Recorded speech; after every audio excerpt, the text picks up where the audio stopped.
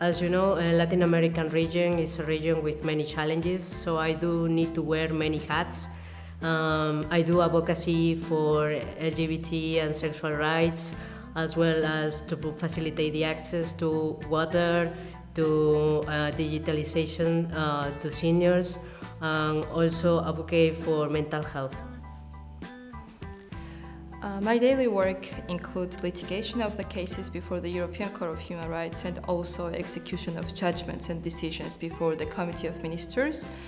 It includes the cases of prohibition of torture, the crimes committed by law enforcement officials, secret surveillance, and also LGBTQI community rights. Yeah, thanks. It's environmental violation and also a discrimination against women traditional leadership. I work extensively with human rights defenders from the East, Horn, and Central Africa.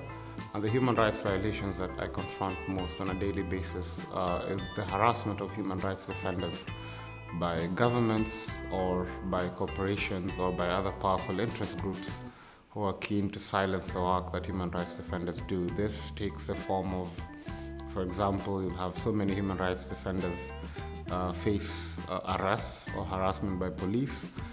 Some of them will be dragged before court on the pretext that they are violating anti-terrorism laws.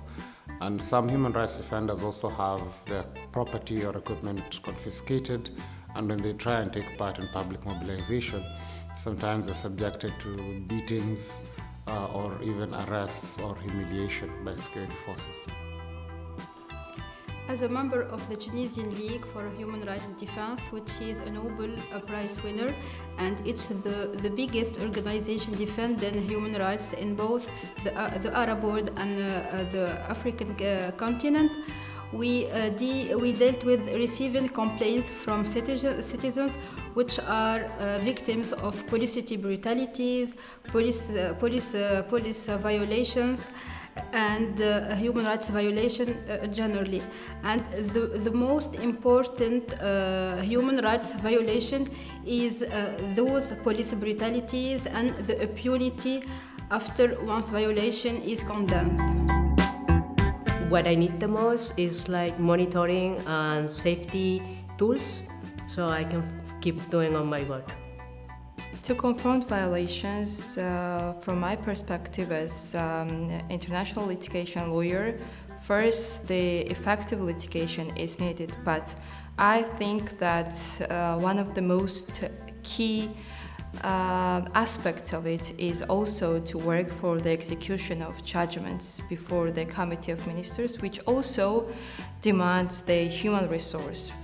So as of now, the resource that I need is the human resource in my department. Yeah, firstly is that we operate with zero budget, so we need a sort of financial support. But more important is that we need a support to ensure that we're able to do community meetings, able to raise awareness to the community, and able to take the matter to court. That's the support which we need.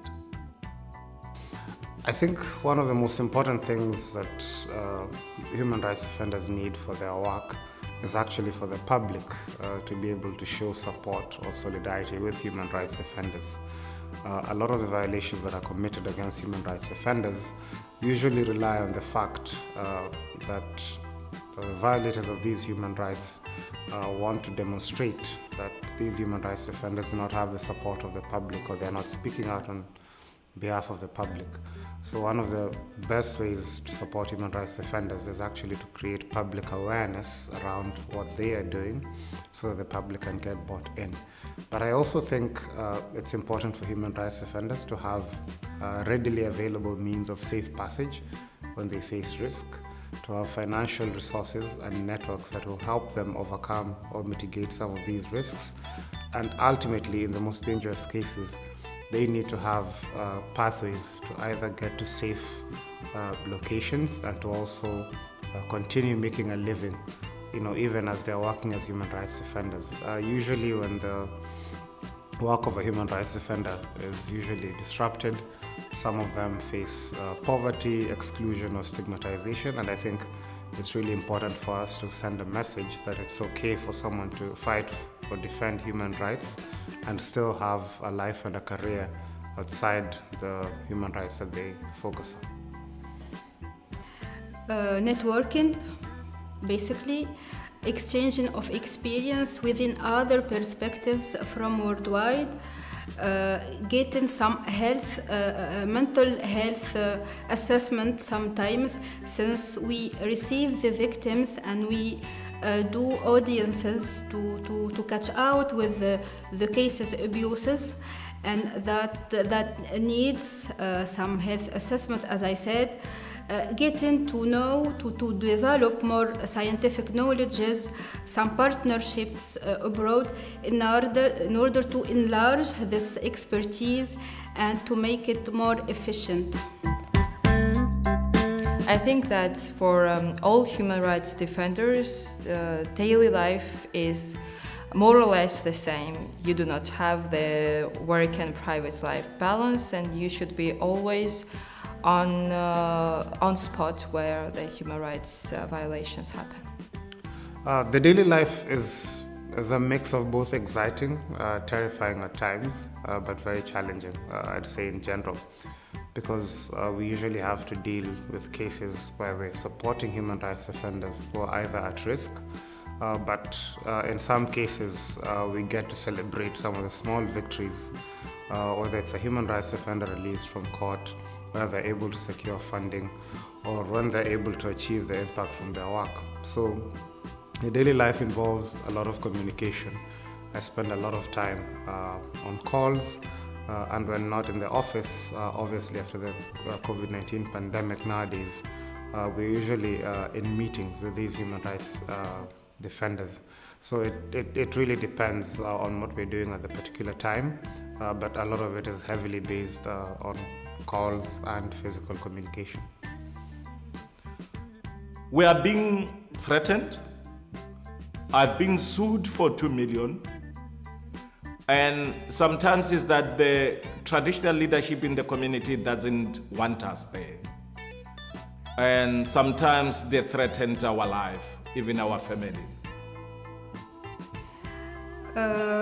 This question is quite good. So it's full of passion and challenges, because every day we deal with several violations, and I have to preserve myself as a human rights defender in order to be able to prevent and to come out with a solution towards those violations. Very active, like 24/7. I need to keep looking for partnership opportunities to keep on doing that work. I applied for the Sakharov Fellowship program because I believe that as a practitioner, I've already worked for over 8 years in the field. And I think I entered the field without necessarily having any specialized human rights training. So this naturally attracted me to the Sakharov Fellows program because it provides that kind of training that's useful not just from a theoretical perspective, but as a practitioner to actually be able to sharpen your tools, take stock of what you're doing, and acquire some of the new knowledge that you may need to transform your work. Secondly, the Sakharov Prize and Sakharov laureates have been internationally recognized as some of the staunchest human rights defenders, and there is some prestige in being considered a member of the Sakharov Fellowship program, as well as that of the European Parliament. So I was just keenly interested to actually find out more about the work they do with human rights defenders. But I think the third and most important reason is, at this point, I've been working mainly through institutions to support human rights defenders. And I'm very, very keen as myself to become a resource for these human rights defenders. So whether they need safe passage, whether they need information on what forms of support are available from bodies such as the European Parliament, I'm very keen that I should be the one to actually have some of this knowledge, or I can help them in a personal basis rather than necessarily relying on organizational bureaucracy. So I think those are some of the, I could go on with many other reasons, but those are the three main reasons. The first reason for applying Sakharov Fellowship program was that it is the very high-level program for human rights defenders, which I always wanted to be part of, and I'm really grateful to be granted this right to be here as a participant. The second reason was to enlarge my network and get to know the participants from other countries, other environments, and the third reason is that it inspires you as the human rights defender with new energy, with new goals set. So that was the reason. One is to broaden my career, professional career. So the second one is to develop a network of some support, a network of people who will support us. The third one is to amplify or raise the matter to the international body. That's why it's very important to apply for Sakharov. Yes. I wanted to be in the fellowship because I wanted to join a global network, get a global perspective of human rights. Likewise, I wanted to know more tools that I can use in my daily work.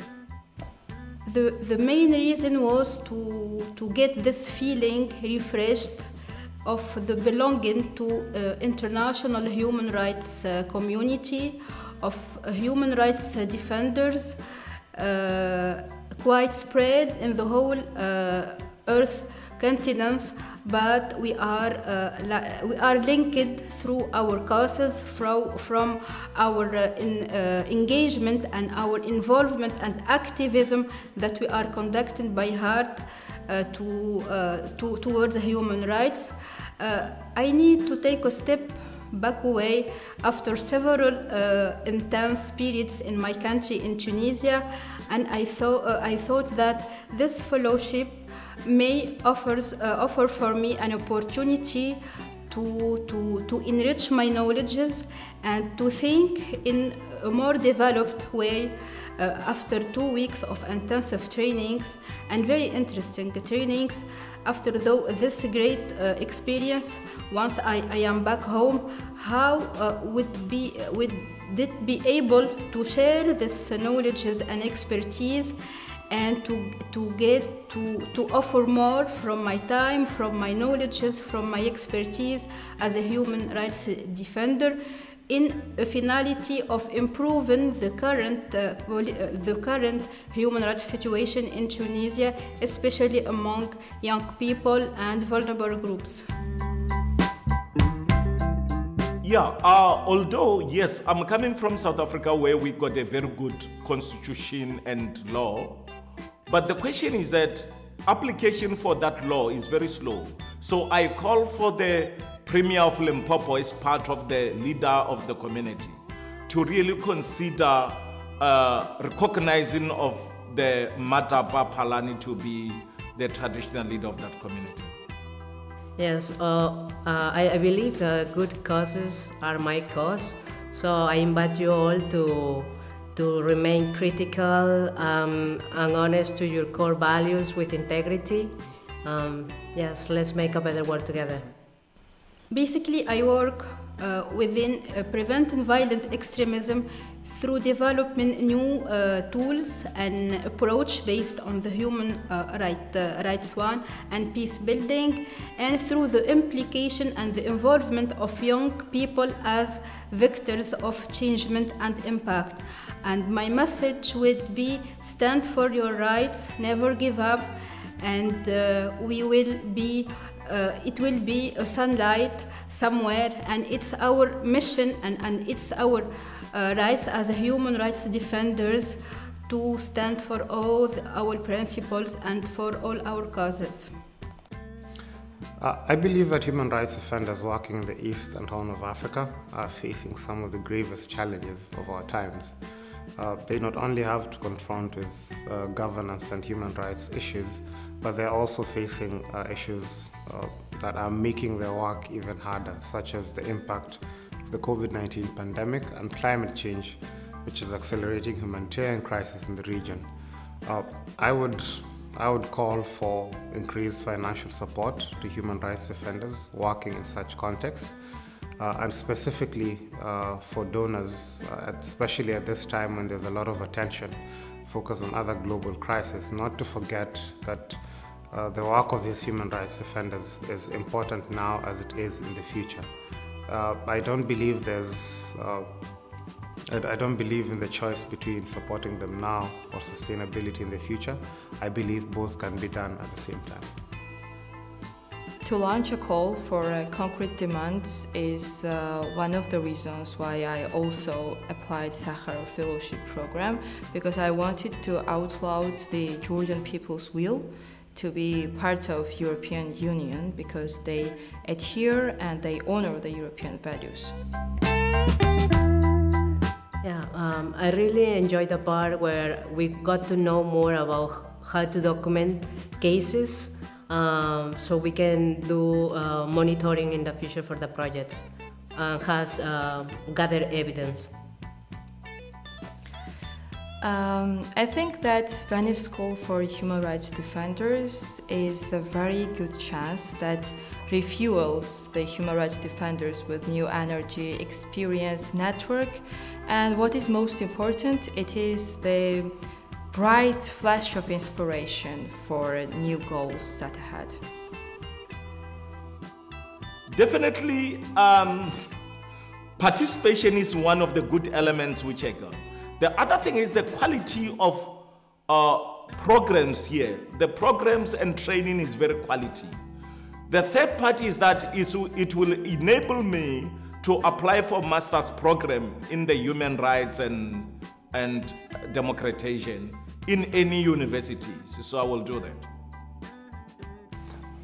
The Venice School comes after spending a week in Brussels, the Sakharov Fellows, and I think I've been pleasantly surprised by the richness of the academic program that has been delivered in such a condensed form.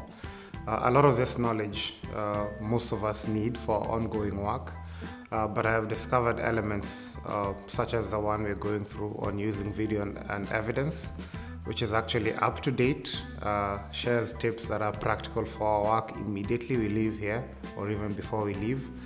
And also, I must say, the sense of community I get from working and coordinating with other human rights defenders. It's very interesting to realize that the more that you share with your fellow human rights defenders, how much you have in common, and especially how much you can actually learn from each other. I'd say that discovery of this specialized knowledge, as well as just the joy and solidarity we get from the community, I feel like leaving here I'll be enriched, empowered, encouraged, and connected to people who not only share or relate to what we go through on a daily basis, but that will probably form friendship for the rest of our lives.